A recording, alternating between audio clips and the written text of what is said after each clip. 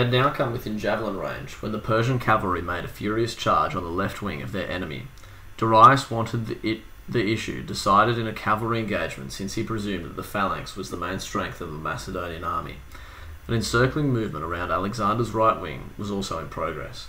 When the Macedonian saw this, he ordered 2 cavalry squadrons to maintain a position on the ridge, while he promptly transferred the rest of the heart of the danger.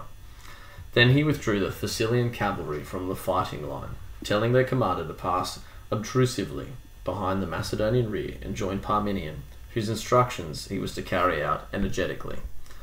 The troops sent forward into the midst of the Persians were now totally surrounded, and were stoutly defending themselves, but being densely packed and virtually locked together, they could not effectively hurl their javelins, which, simultaneously discharged, became entangled with one another, as they converged on the same targets, so that the few which fell on the enemy did so gently and without inflicting injury, while the majority fell ineffectively to the ground.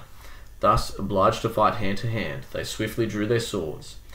Then the blood really flowed, for the 2 lines were so closely interlocked that they were striking each other's weapons with their own, and driving their blades into their opponents' faces.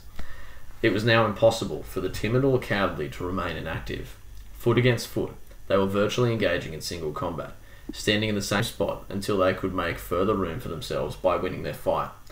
Only by bringing down his opponent could each man advance.